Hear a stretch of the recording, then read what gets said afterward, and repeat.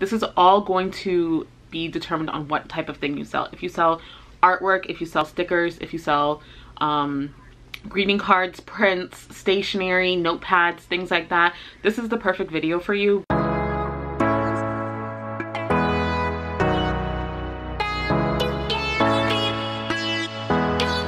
Hi everyone, I'm Natalie Henry Charles and welcome to my channel. So it has certainly been a minute. I haven't done a video in over a month and there were a couple reasons why. So I don't know if you guys know, it depends on where you are in the maker world. If you're just beginning, you probably don't know this yet, but the holiday season is our busiest time of the year. And this year for me was no different than last year. Last year I did a ton of in-person shows. I was literally at every single show that could possibly be happening in Orlando as long as I got accepted. And this year it was different because I could not go to shows, obviously, because of the C word. And so I decided that it was very important for me to focus on my sales, focus on posting regularly, posting in groups, getting onto gift lists, and just getting my product out there virtually as opposed to being in person. So I focused on wholesale and I focused on my direct to customer, my email list. My email list actually converts pretty well for me. So I just took the extra time to nurture them and to give them freebies and whatnot because I really wanted to make them understand that I wasn't just trying to get sales out of them. I was just trying to fulfill a need if they hadn't done so already. So the holiday season was absolutely insane, and it's probably an excuse, but you know, the holiday season is a very tough time for me. It's very back to back. So my father's birthday is at the end of October into November. My mother and my sister share the same birthday, and it's usually around Thanksgiving. Then there's Thanksgiving, and then usually a few days later, it's Ella's birthday at the beginning of December. So it's back-to-back family events. It's back-to-back sales for me because, you know, the holiday season is when everyone has, you know, the buying spirit and they want to fulfill, you know, their needs for the holiday season. So people were buying, and even though at one point I stopped running promotions because I was like, okay, I don't want anyone to buy anything. And I foolishly thought that if I did not put out any promotions, people wouldn't buy, but people kept buying. So it just ended up being where we had orders out the wazoo, and every time I went to film, I either got a wholesale order or something needed tending to. My tripod broke. I lost an entire memory card. It was insane. So we are back. Happy New Year. I hope that you guys are starting this new year off with a bang.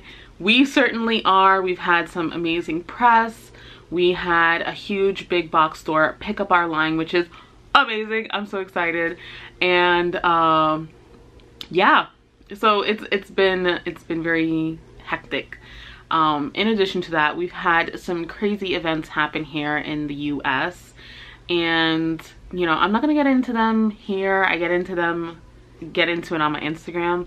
But, you know, this is a very new audience, so people don't necessarily understand things on YouTube. And people want to correct you. Every single thing that you do, they want to correct you on YouTube. So I'm gonna leave that for my Instagram, where I can really get real about all of those things. So if you're interested in that, you can go ahead and follow me at my business account. It's Pretty Peacock Papery. But yeah, so let's get into the video for today. So speaking of shipping, we had a ton of shipments last year, and last year was the first real year that I would say that I actually was an e-commerce brand. I was mostly in person because I was doing, you know, craft shows and markets and stuff locally. So I would say last year was the first year that I actually learned how to be an e-commerce brand. So today we're going to be talking about shipping. So I'm going to show you all of the different mailers that I have. These are mailers that I have purchased. We had a huge big box store pick up our line, which is amazing. I'm so excited. And even though at one point I stopped running promotions because I was like, okay, I don't want anyone to buy anything. Shipping is a beast in and of itself. So I'm going to tell you the key to shipping. The key to shipping is smallest package, tightest package, lightest package. So when you are packing something up to do an order, you want to make it as tight and light as possible. And that is because things go, after a certain point, it depends on which carrier you're using, but things go cubic, right? So you want to make something as small and compact as you possibly can and as light as you possibly can. So for greeting cards, it's very tricky. This is all going to be determined on what type of thing you sell. If you sell artwork, if you sell stickers, if you sell greeting cards, prints, stationery, notepads, things like that, this is the perfect video for you because I'm going to show you exactly what I use to ship out my items. And this is if I am going to go the non-branded priority route. USPS has free boxes that you can use. Each one has its own benefits, but it's not always the best option. So on my website for my direct customer sales, I give them free shipping after $30. So on a $30 order, it's usually about $3 to $4 for shipping, which is a decent enough price for me because my margins are so good, right? So I offer free shipping after $30, and so I have to make sure that it's the cheapest option for me while still being able to get a tracking number from USPS. So what I have opted for is I purchased various sizes of mailers, and it kind of depends on what you sell.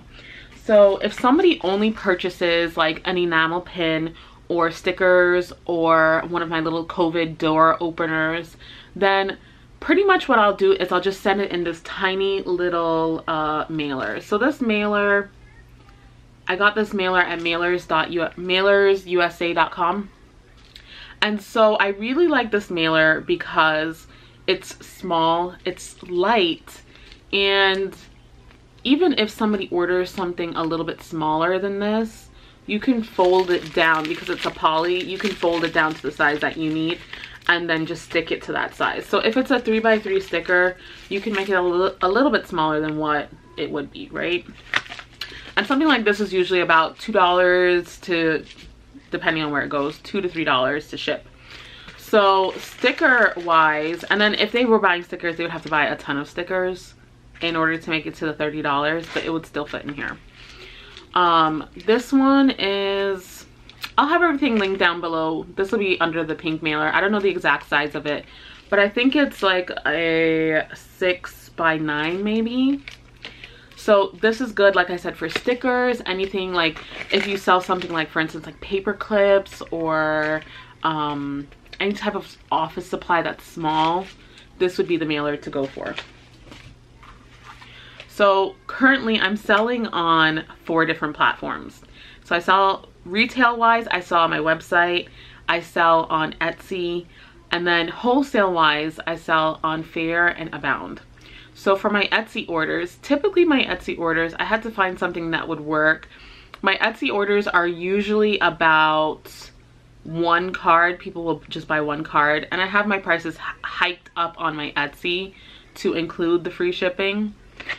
So, and let's just get this straight. So I use Etsy really just as like, really just as a warm audience type thing. So now that they've purchased from me, they now know my brand, and now it's my opportunity to sell them. So I use this 6x6 CD mailer.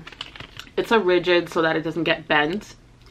And I really like it because it fits 1 to 2 cards, which is usually my average Etsy order, and it's cheap to ship. My battery's dying, of course. The next mailer that I use and that I use most frequently is this yellow mailer. This yellow mailer is, I believe it's an 8 or so. I don't know. I'll have the measurements down below for you guys. This is what I use the most. Most people on my website will buy between 5 and 6 cards in order to get to that $30 range. And so if they're only buying cards, stickers, and smaller, it will all fit in here. It will also fit my boxed card sets So this is the mailer that I use the most. In 2021, I have decided to go away from the poly mailer and go with a paper mailer. And the reason for that is just to use less plastic. There's still the bubbles within the inside of the paper one, but the outside is not plastic. So that I just feel like it's better for the environment. So this is the size that I use the most on my retail site. I do have an 8.5 by 11 notepad and also prints that are 8 by 10. So if anyone purchases something of that size, it gets put into this mailer. This mailer is, I'm gonna have it linked, it's from Amazon, which I try not to buy from Amazon, but this is one of the best poly mailers I have ever used in my entire life. It is thick, it's thicker than the yellow one for sure, and it's just a very high quality. So when I'm shipping things like the notepads and the prints, I know that it's not gonna get demolished in the mail on the way to the customer. So I absolutely love this one. I'll link it down below. The final size that I have for mailers is this massive, I know for a fact because I just sent something, but it's a 12 by 14. So this fits my super large print. I have a huge Florida print that I sell in my shop. That fits this print, and it actually fits about 40 cards also in it. The reason why I like this is because I also use it for my wholesale customers. If somebody buys a super large print, I can still ship it to them for about $8, as opposed to if I were to send it in a box, it would probably be around $15 to $17. That's crazy, right? So you want to get as small as possible. So this is a mailer that is a rigid mailer. So even though I put cards in here, it's not going to get bent, it's not going to get demolished, it's not going to get destroyed in the mail on the way to the customer. And then I have some boxes that I also use, but I'm going to do that in a separate video because I don't want this video to get too long.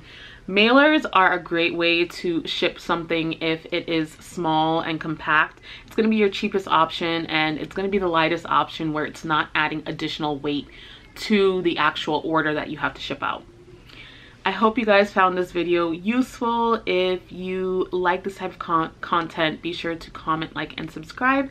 And I'll see you guys in the next week. Bye.